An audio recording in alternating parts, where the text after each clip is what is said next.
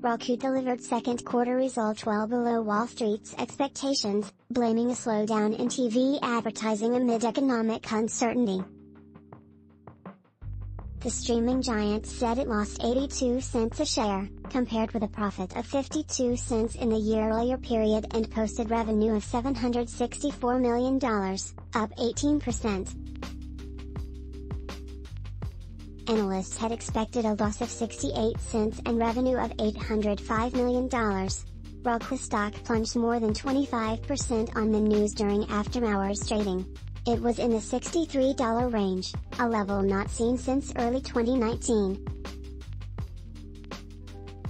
During the quarter, the company wrote in a letter to shareholders, "There was a significant slowdown in TV advertising spend due to the macroeconomic environment, which pressured our platform revenue growth.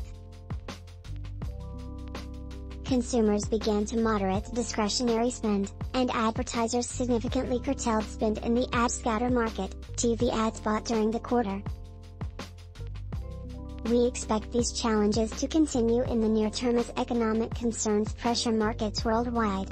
The number of active accounts ended the quarter on June 30th at 63.1 million, up 14% from a year ago, but once again, the economic climate had a negative impact.